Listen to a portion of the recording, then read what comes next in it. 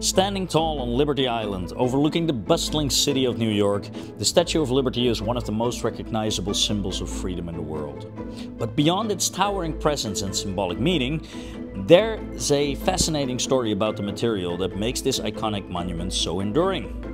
At the heart of the Statue of Liberty's construction lies copper, the element that you chose to discuss this week. 179,000 pounds, or 81,000 kilograms of it, to be exact. This metal not only gives Lady Liberty her famous green hue, but also ensures her longevity against the elements. Copper's role in the Statue of Liberty is more than just skin deep. The metal's unique properties, including its ability to resist corrosion and form a protective patina, have preserved the statue for over a century. But copper's connection to the Statue of Liberty is just one chapter in a long history of this remarkable metal. As we explore copper's properties and its many applications, you'll discover why this ancient element continues to play a vital role in our world today, just as it does in the structure of America's beloved symbol of freedom. Welcome to Cube Chemistry, where we will discuss all the elements of the periodic table and also do experiments. And if you like these videos and want to see more, make sure to subscribe. Copper's widespread use in the Statue of Liberty is no accident. Its unique properties make it the perfect material for a monument that was intended to last for centuries. Here are some of its key characteristics that make copper essential, not just for Lady Liberty, but countless other applications. So, what do we got here? Well, first of all, as you can see in this acrylic cube, it has an orange, shiny-like structure. It's actually quite beautiful, and it's a metal. It has 29 protons and 29 electrons. That's why it's having the atomic number 29. It's marked with the letters Cu, and it has a mass weight of 63.546. Copper has a rich history that spans over 10,000 years. It was one of the first metals used by humans, with evidence of its use dating back to around 8000 BCE. During the Neolithic period. Early civilizations such as the Egyptians and the Sumerians used copper for tools, weapons and ornaments. The discovery of copper alloying with tin led to the Bronze Age, around 3300 BCE, revolutionizing tools and weaponry. The name copper is derived from the Latin word cuprum, which comes from Cyprium, meaning metal from Cyprus, due to the island's rich copper resources in ancient times. The Cu we still use in the periodic table. Copper doesn't rust like iron. Instead, it undergoes a chemical process called patina formation when exposed to air and moisture. In this process, copper reacts with the oxygen and the carbon and water from the environment to form a greenish layer of copper carbonate. This patina acts as a protective shield, preventing further corrosion and preserving the metal underneath. In contrast, oxidation in metals like iron leads to rust, where the iron oxide flakes off continuously, exposing fresh metal to corrosion, ultimately weakening the structure. The difference lies in how these metals react to oxygen. Copper forms a stable protective layer, while iron oxide deteriorates and exposes more metal to further damage. This is why the Statue of Liberty, originally shiny copper, has developed a green patina that has helped to preserve it against the harsh weather conditions of the New York harbor for over a century. Copper can be easily shaped without breaking, which allows the statue's creator to mold her into the detailed and intricate figure we see today. The thin copper sheets that form the outer skin of the Statue of Liberty were shaped by hand and attached to a steel framework, demonstrating copper's excellent workability. This property is not unique to the statue. Copper's malleability makes it ideal for intricate designs, art and industry. The next property may not be directly related to the Statue of Liberty, but it's still vital in copper's many other applications. Copper's ability to conduct heat and electricity efficiently makes it indispensable in electric wiring, electronics and cookware.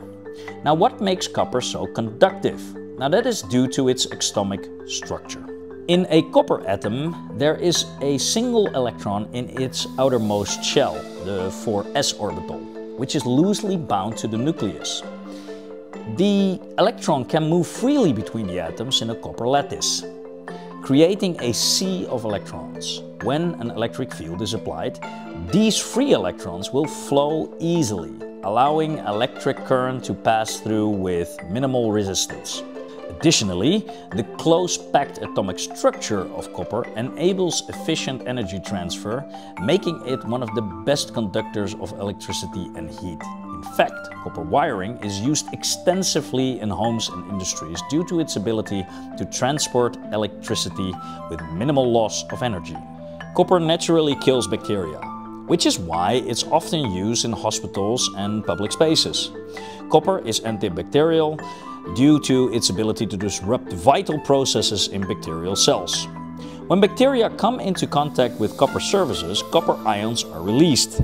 These ions penetrate the bacterial cell walls and interfere with critical cellular functions such as enzyme activity, protein structures, and membrane integrity. This leads to production of reactive oxygen species, ROS, which further damage the cell and ultimately cause bacteria to die. Copper's effectiveness against a wide range of bacteria, including antibiotic-resistant strains, makes it a valuable material in healthcare and public settings. This property may not have been a consideration when the Statue of Liberty was built, but it showcases the metal's versatility and importance in modern health applications. Copper is also beneficial in biological functions. It plays a role in forming red blood cells and maintaining healthy nerves and bones. Copper is 100% recyclable, and nearly 80% of the copper that is ever mined is still in use today. It can be recycled over and over without losing its properties, retaining 95% of its original value, which is why it's considered a sustainable resource. This characteristic makes copper an environmental-friendly material that contributes to a circular economy. Copper tools don't generate sparks, which is why they're used in environments with flammable gases or explosives. Copper does not spark because it's a non-ferrous metal, meaning it does not contain iron. Sparks are typically caused by the friction or impact of materials that can ignite in the presence of oxygen, often involving ferrous metals like steel. Copper, on the other hand, has a high thermal conductivity and a low tendency to accumulate heat in a localized area when struck or rubbed. This prevents the metal from reaching the temperatures needed to create a spark, making it ideal for the use in environments where flammable gases or explosives are present. This makes copper invaluable in industries where safety is paramount. As electric vehicles, EVs, become more prevalent, copper's role will grow due to its increased need for copper in batteries and motors. Beyond transportation, copper is vital in powering homes and devices. The average home contains about 400 pounds or 181 kilograms of copper in wiring, plumbing, and other appliances. And the average person will use 1,500 pounds or around 680 kilograms of copper throughout their life for modern conveniences. Copper's durability and workability have made it a staple in coinage for centuries.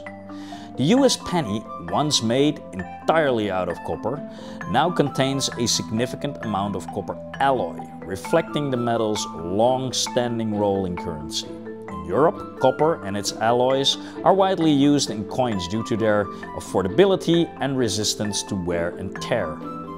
US coins today consist of a solid copper core with a layer of copper-nickel alloy. Just as copper was used for water pipes in ancient civilizations, it continues to be a material of choice for modern plumbing systems.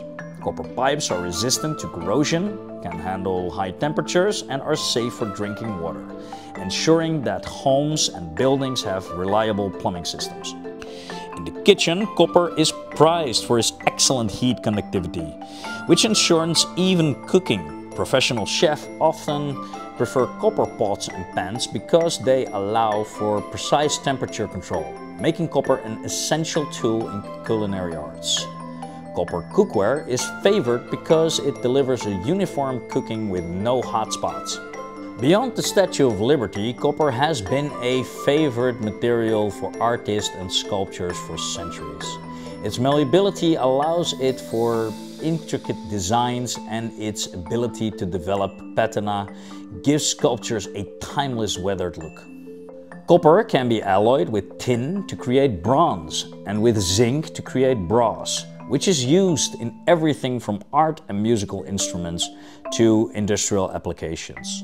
All gold, even the 24-karat gold, contains some level of copper to enhance its durability and workability, demonstrating copper's essential role in crafting fine jewelry.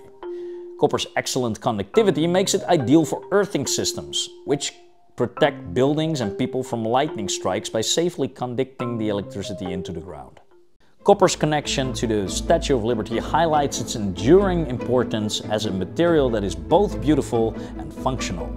Just as copper has helped us preserve one of the most famous monuments, it continues to play a crucial role in countless aspects of modern life, from powering our homes and devices to keeping us safe and healthy. Copper is a metal that has stood the test of time. Its unique properties, corrosion resistance, malleability, conductivity, and antibacterial nature make it indispensable in a wide range of applications. And with its ability to be recycled without losing any of its qualities, copper is not just a metal of the past, but a sustainable resource for the future. As we continue to advance technologically and environmentally, copper's role will only become more significant. Whether it's in the form of a towering statue or wiring in our walls, copper remains a silent but powerful force, shaping our world in both big and small. So, the next time you look up at the Statue of Liberty or turn on the light, take a moment to appreciate the incredible journey of copper, the metal that has been with us from the dawn of civilization and will continue to be part of our future. And that concludes our story. If you think I missed anything in this episode, let me know in the comments. And if you like this video, make sure to like and subscribe. Next week we will be doing another experiment, so make sure to fill in the poll to influence what experiment I will be doing. Thank you and see you next week.